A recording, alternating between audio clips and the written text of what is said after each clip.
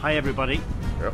You're all welcome to Galway. As you can see from the images in front of you, we are pulling the harbour apart and turning it on its head and making it into a great festival space for Seafest.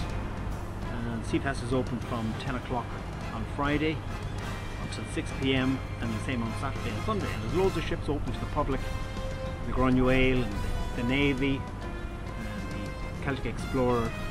The Celtic Mist will be here, the Irish Whale and Dolphin Group, and of course the tall ships Phoenix will be here. So it's loads to see and do, plenty of concession stands, loads to see. It's all free, of course.